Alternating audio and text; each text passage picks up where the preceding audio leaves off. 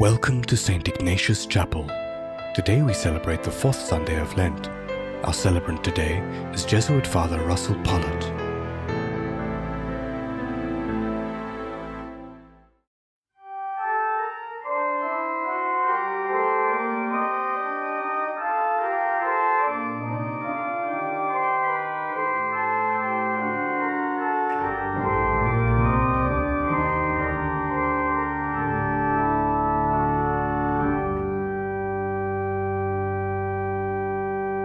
In the name of the Father, and of the Son, and of the Holy Spirit.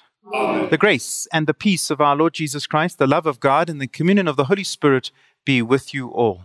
And with your spirit. And welcome as we come together to celebrate this fourth Sunday of Lent, also called Latere Sunday. We rejoice because the feast of our salvation draws nearer. And we also today have a change in the color of vestments. We wear rose color, as you will notice, from the stole that I am wearing today. We come before the Lord. We know that we are weak. We know that at times we fail, and yet we rely on God's mercy. And so let's bring the brokenness of our lives before the Lord, asking Him for the forgiveness, the mercy, and the courage that we need to be faithful disciples of Jesus, who is the Christ.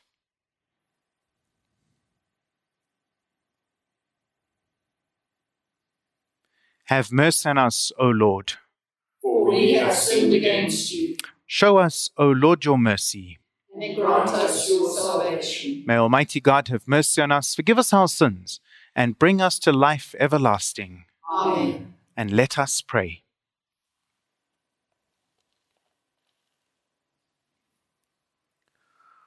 O God, who, through your word, reconcile the human race to yourself in a wonderful way, grant, we pray, that with prompt devotion and eager faith, the Christian people may hasten towards the solemn celebrations to come. Through our Lord Jesus Christ, your Son, who lives and reigns with you in the unity of the Holy Spirit, God for ever and ever. Amen.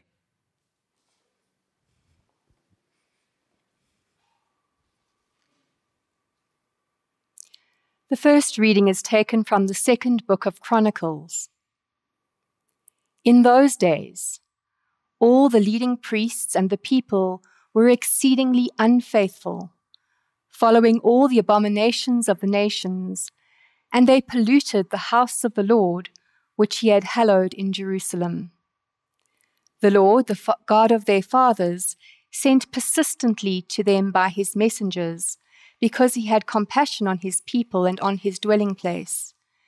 But they kept mocking the messengers of God, despising his words and scoffing at his prophets, till the wrath of the Lord rose against his people, till there was no remedy. And the Chaldeans burned the house of God, and broke down the wall of Jerusalem, and burned all its palaces with fire, and destroyed all its precious vessels.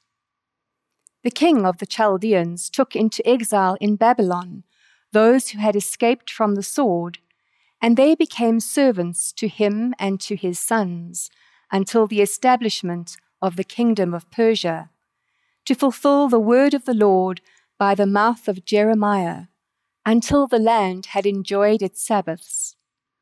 All the days that it lay desolate, it kept Sabbath, to fulfill 70 years. Now in the first year of Cyrus, king of Persia, that the word of the Lord by the mouth of Jeremiah might be accomplished, the Lord stirred up the spirit of Cyrus, king of Persia, so that he made a proclamation throughout all his kingdom, and also put it into writing. Thus says Cyrus, king of Persia, the Lord, the God of heaven, has given me all the kingdoms of the earth, and he has charged me to build him a house at Jerusalem, which is in Judah. Whoever is among you of all his people, may the Lord his God be with him. Let him go up. The word of the Lord. Thanks be to God. Our response: O let my tongue cleave to my palate if I remember you not. O let my tongue cleave to my palate if I remember you not. By the rivers of Babylon, there we sat and wept, remembering Zion. On the poplars that grew there, we hung up our harps. O let my tongue cleave to my palate, if I remember you not. For it was there that they asked us, our captors, for songs, our oppressors for joy. Sing to us, they said, one of Zion's songs. O let my tongue cleave to my palate, if I remember you not. Oh, how could we sing the song of the Lord on foreign soil? If I forget you, Jerusalem, let my right hand wither. O let my tongue cleave to my palate, if I remember you not. O let my tongue cleave to my palate, if I remember you not, if I prize not Jerusalem as the first of my joys. O let my tongue cleave to my palate, if I remember you not.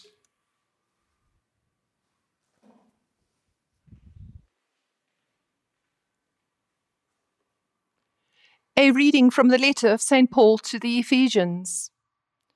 Brethren, God, who is rich in mercy, out of the great love with which he loved us, even when we were dead through our trespasses, made us alive together with Christ, by the grace you have saved, and raised us up with him, and made us sit with him in the heavenly places, in Christ Jesus, that in the coming ages he might show the immeasurable riches of his grace in kindness towards us in Christ Jesus.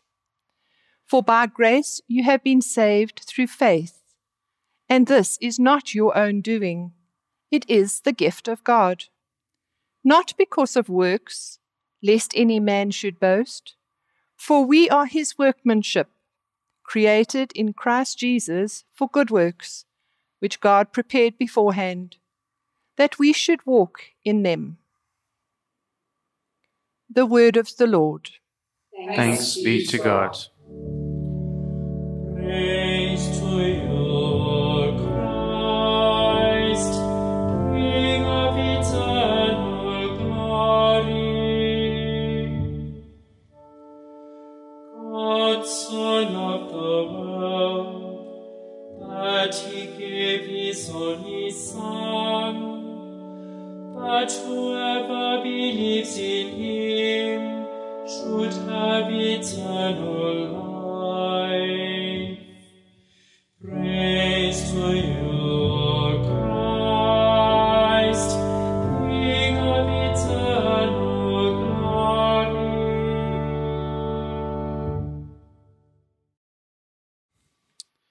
The Lord be with you.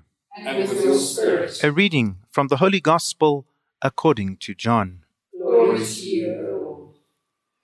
At that time, Jesus said to Nicodemus, "As Moses lifted up the serpent in the wilderness, so must the Son of Man be lifted up, that whoever believes in him may have eternal life.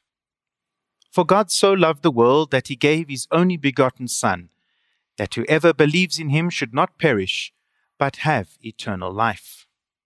For God sent his Son into the world, not to condemn the world, but that the world might be saved through him. He who believes in him is not condemned. He who does not believe in him is condemned already, because he has not believed in the name of the only begotten Son of God. And this is the judgment, that the light has come into the world, and people love darkness rather than light, because their deeds were evil. For everyone who does evil hates the light, and does not come to the light, lest their deeds should be exposed. But the one who does what is true comes to the light, that it may be clearly seen that their deeds have been wrought in God." The Gospel of the Lord. Praise to you, Lord Jesus Christ. Jesus often has conversations in John's Gospel. You will discover, if you read John's Gospel, that Jesus likes a good chat. And on this fourth Sunday of Lent, we hear a snippet of a secret conversation that takes place between Jesus and Nicodemus, and it happens at night. Nicodemus comes to Jesus at night. His prominent role and position in the national cabinet called the Sanhedrin made him the custodian of the great tradition of his time. And he was expected to be an expert on God. And seen with Jesus would compromise him. The whole visit and conversation seems to be shrouded in ambiguity. And yet, in every conversation Jesus has in John's Gospel, think, for example, of the woman at the well in the next chapter of the Gospel, Jesus uses it as a teaching moment. Jesus speaks to Nicodemus about the need to experience the presence of God and offer oneself to God. Knowing God is much more important than gathering information or data about God. In speaking about being born from above, Jesus doesn't mean that we need to somehow re-enter the womb, but rather refers to a rebirth in the Spirit of God, one that he is offering to Nicodemus. Notice how in that conversation, that short bit that we hear in that conversation, Jesus speaks about key moments in the history of salvation. He talks about the serpents and Moses in the desert. He recalls Israel's history of grumbling to God. The lifting up of the serpent, of course, echoes the lifting up of the servant in the prophet Isaiah, and later Jesus himself.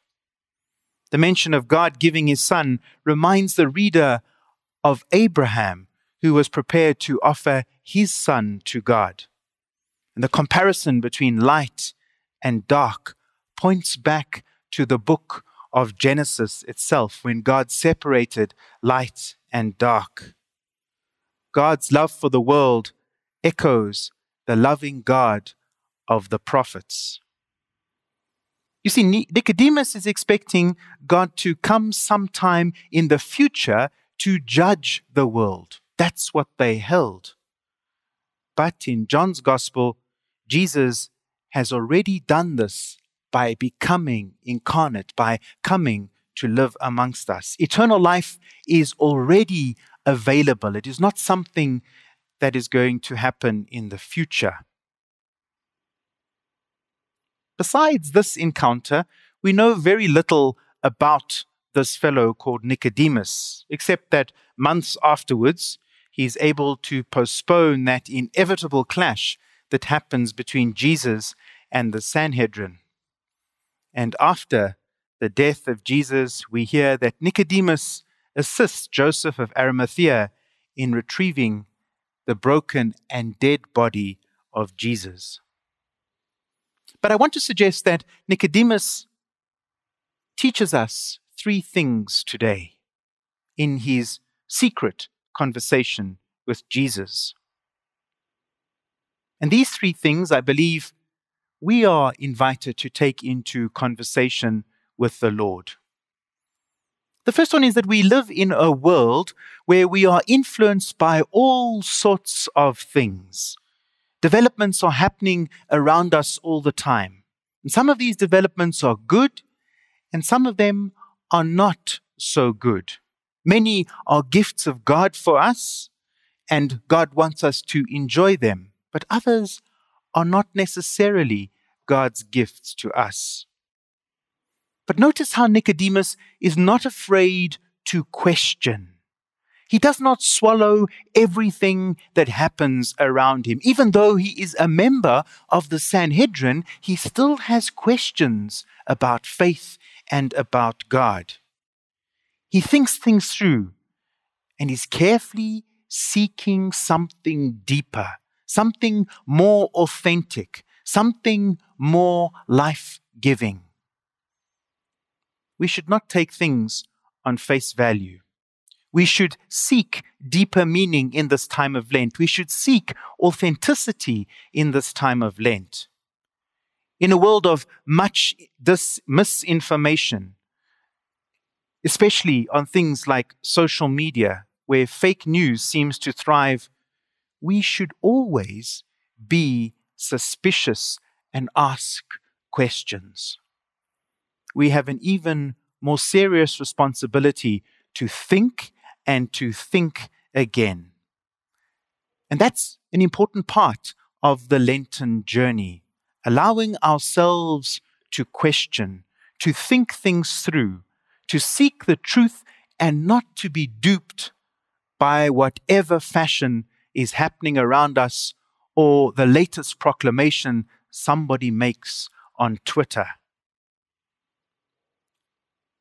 The second thing I think Nicodemus invites us to do is he alerts us to what happens when we buy in a system where we try to master everything. When we try to master theology or scripture or tradition or rules or regulations and think we have the answers to everything. He teaches us that courses in religion and theology are no substitute for faith and conviction. For Nicodemus, God is much more than information and data, much more than a formula that if we add the sums correctly, all the figures will balance.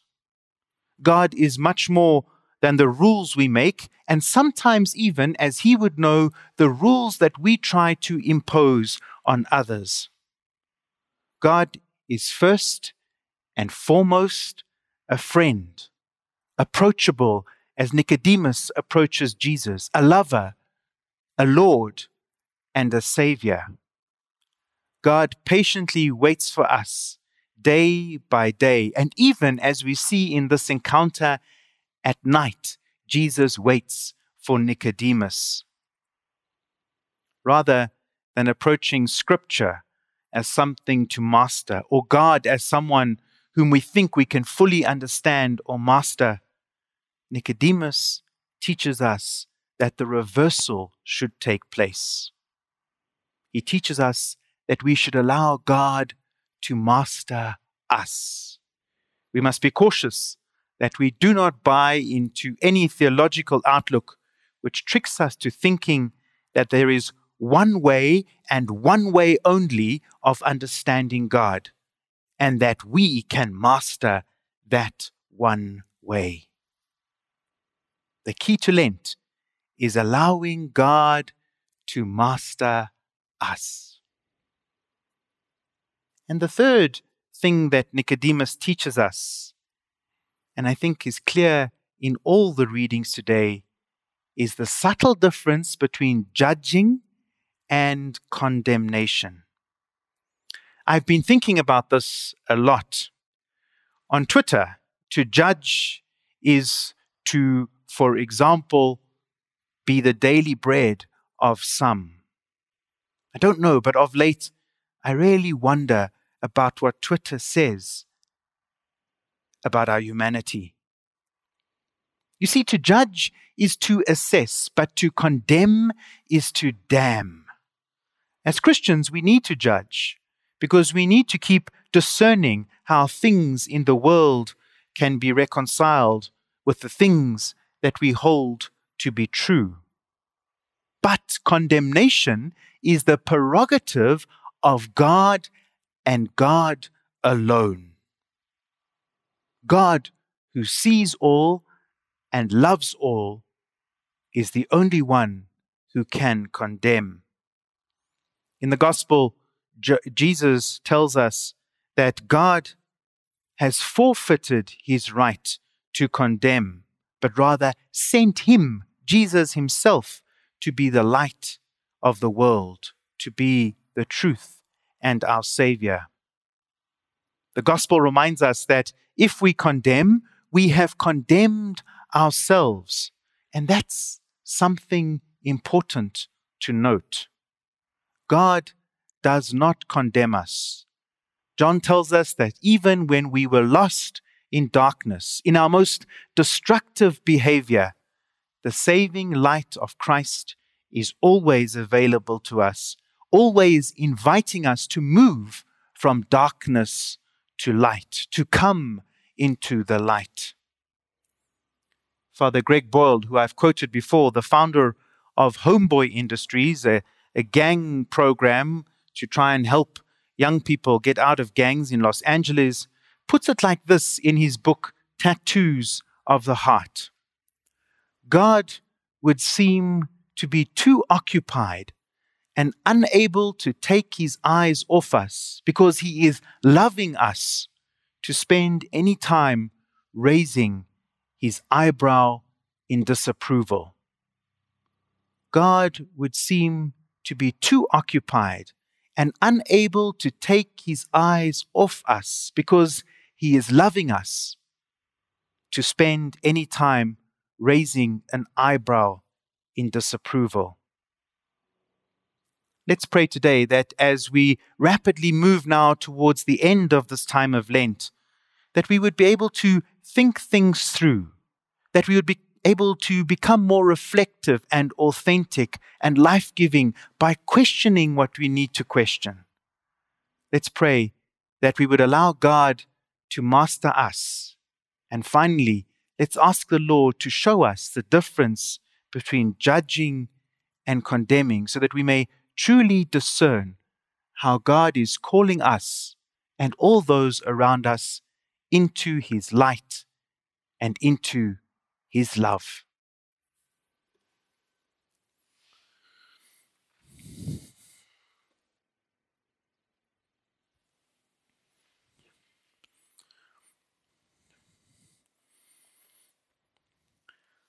Let's join together now as we make a profession of faith, and let's pray together the Apostles' Creed.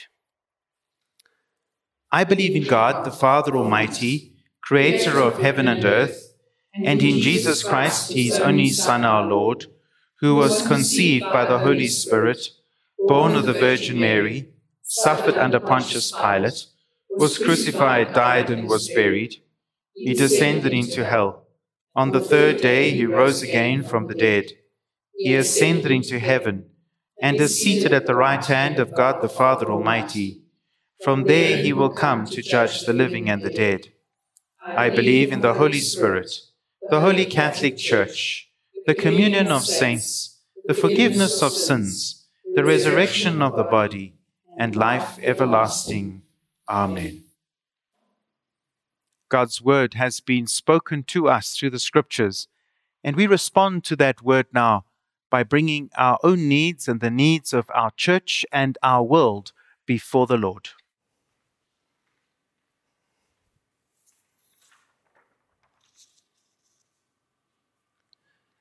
For all who follow Christ, that they may walk in the light of truth and goodness.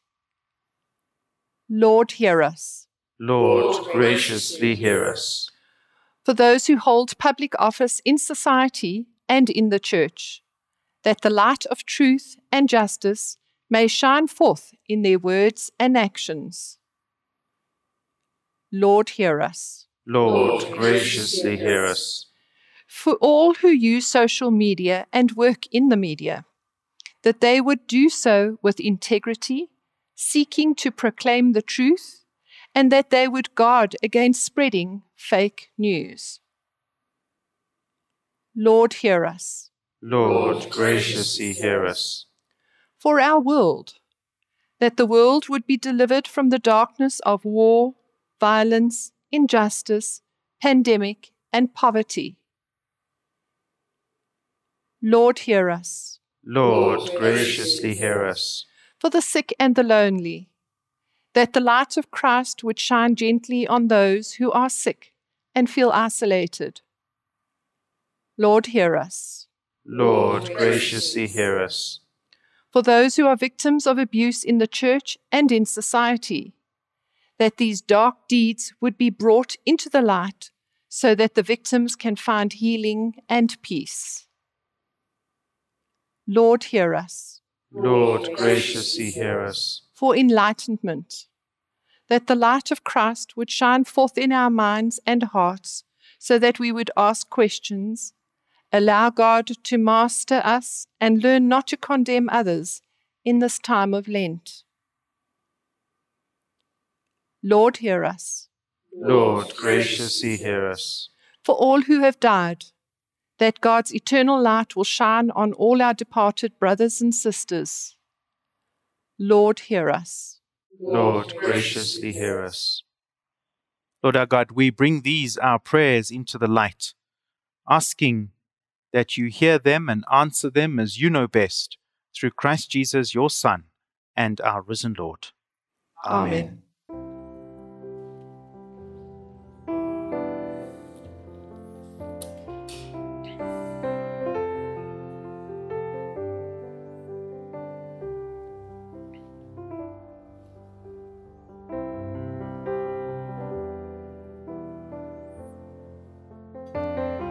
Blessed are you, Lord God of all creation, for through your goodness we have this bread to offer, fruit of the earth and work of our human hands.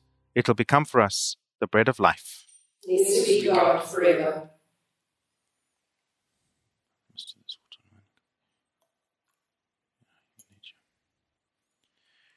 Blessed are you, Lord God of all creation, for through your goodness we have this wine to offer, fruit of the vine and work of our human hands. It will become for us our spiritual drink.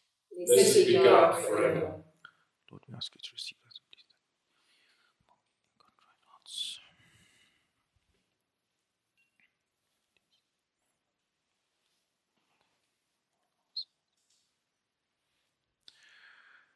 Let's pray, sisters and brothers, that our sacrifice and the sacrifice and efforts of all our lives may be acceptable to God, who is our Almighty Father. May the Lord accept the sacrifice at your hands, for the praise and glory of God's name, for our good and the good of all God's holy church. We place before you with joy these offerings, which bring eternal remedy, O Lord, praying that we may both faithfully revere them and present them to you as is fitting for the salvation of all the world. Through Christ our Lord. Amen.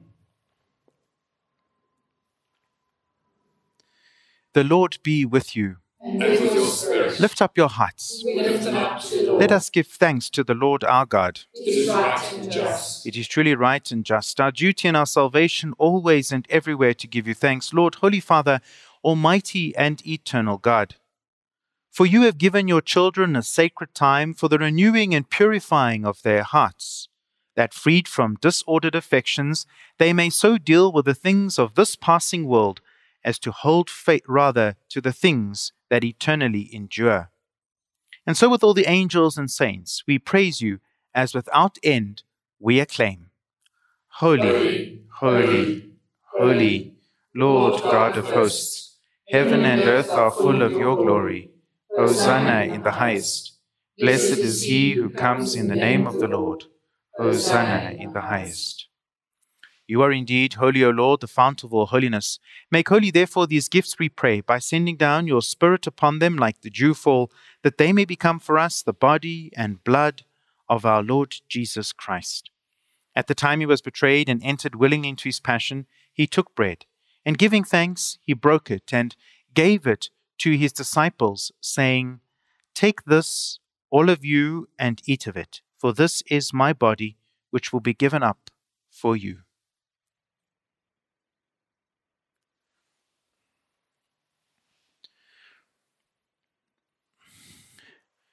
In a similar way, when supper was ended, he took the cup, and once more giving thanks, he gave it to his disciples, saying, "Take this, all of you, and drink from it. This is the cup of my blood, the blood of the new and eternal covenant, which will be poured out for you and for all for the forgiveness of sins. Do this in memory of me."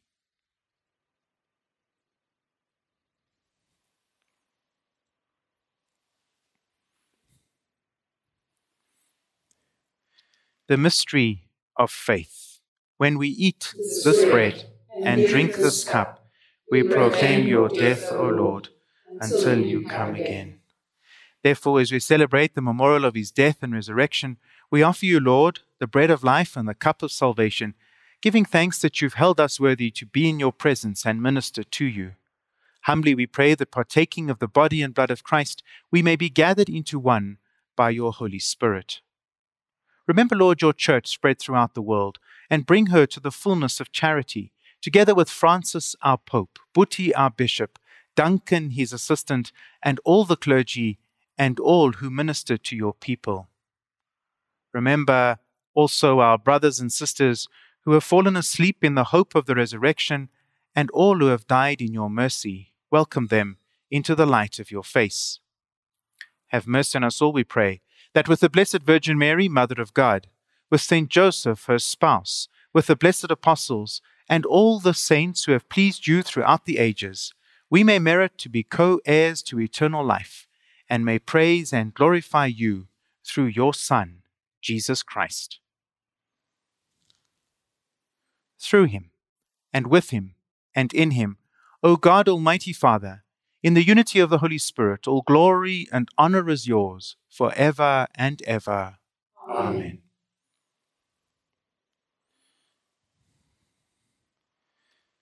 It was the Lord Jesus who taught us to call God our Father, and so we have the courage to pray. Our Father, who art in heaven, hallowed be thy name. Thy kingdom come, thy will be done on earth as it is in heaven. Give us this day our daily bread, and forgive us our trespasses, as we forgive those who trespass against us. And lead us not into temptation, but deliver us from evil. Deliver us, Lord, we pray, from every evil, and graciously grant peace in our days, that by the help of your mercy we may be always free from sin and safe from all distress, as we await the blessed hope and the coming of our Saviour, Jesus Christ. For the kingdom, the power, and the glory are yours, now and forever. Lord Jesus Christ, who said to your apostles, "Peace I leave you, my peace I give you," look not on our sins, but on the faith of your church, and graciously grant her peace and unity in accordance with your will, who live and reign forever and ever. Amen. The peace of the Lord be with you always. And with your spirit. Let's take a moment now to pray for peace, peace in our own hearts, peace in our country, and in our world.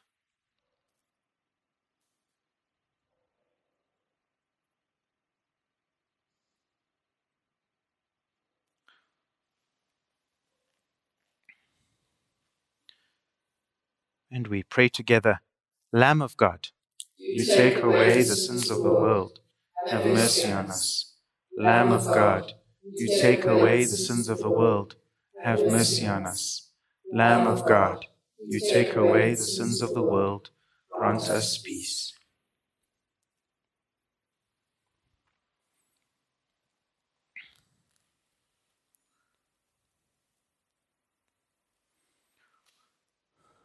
My sisters, my brothers, behold Jesus, the Lamb of God, the one who takes away the sin of the world. How blessed are we who are called to share in the supper of the Lamb. Lord, I am not worthy that you should enter under my roof, but only say the word, and my soul shall be healed. Body and blood of Christ, bring us all to life everlasting. Amen.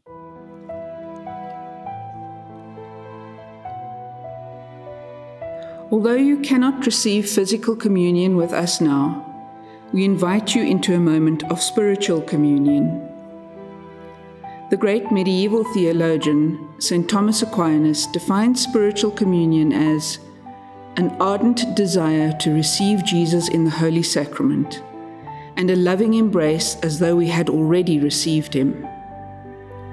His words are echoed by the great mystic and fellow doctor of the Church, St. Teresa of Avila, who wrote, "When you do not receive communion and do not attend Mass, you can make a spiritual communion, which is a most beneficial practice. By it, the love of God will be greatly impressed on you."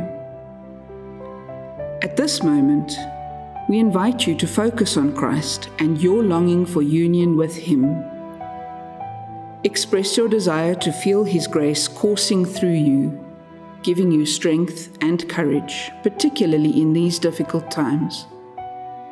In your desiring union, you are united with us and to Christ, In this moment, we experience the reality that is already here.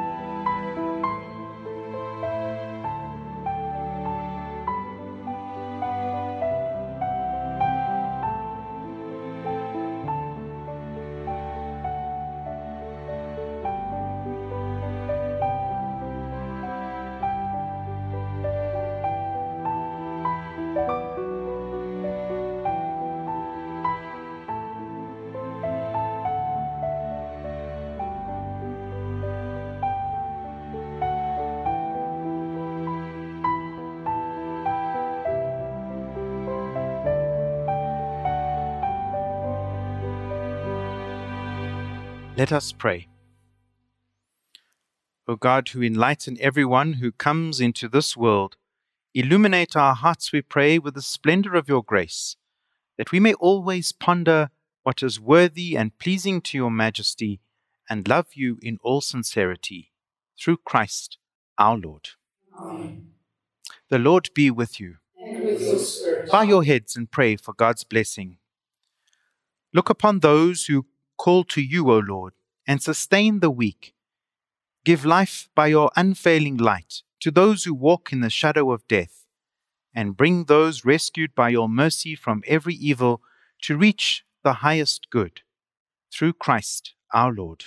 Amen. And may Almighty God bless you, the Father, and the Son, and the Holy Spirit. Amen. Go now in the peace of Christ, glorifying God with your life. Thanks be to God.